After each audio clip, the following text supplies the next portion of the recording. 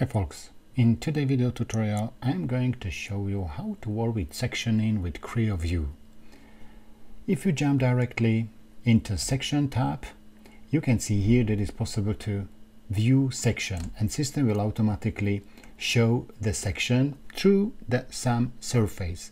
We can say like this, and you can see that right now the system make a cap sectioning. What does it mean? If I will untick this button, you can see that right now the geometry is possible to see inside. If I will cap, the surfaces will be closed. Yes, again here, activated and deactivated. Yeah.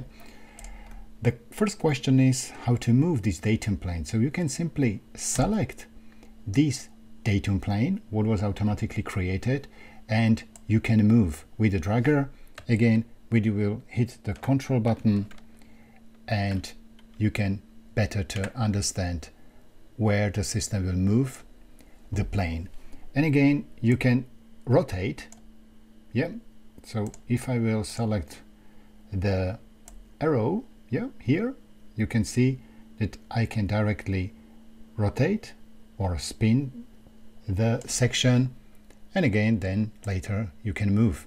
So it's up to you how you need to specify the orientation and what you would like to see in your section.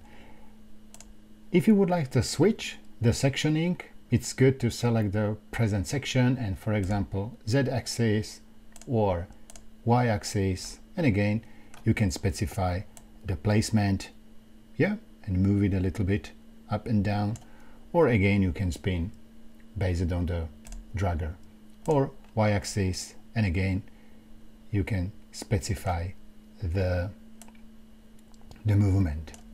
You can specify your custom setup for the section. If you hit this small arrow as the properties, the system will open section properties. You can set by references. Yeah, so you can select the reference plane, for example, and confirm OK, and the system will show. You can simply flip the visualization of the section, or you can specify your custom value and change as you need. Yeah, so you will specify in the millimeter and the system will automatically show you and dynamically change the visualization. Okay, so if you would like to finish the sectioning, you can delete section and the system will open or show you the full visualization of your assembly. Now, in this quick video tutorial, you have seen how it's possible to work with sectioning and how to edit preferences for the sections. Thank you and stay tuned. Bye bye. Vladimir.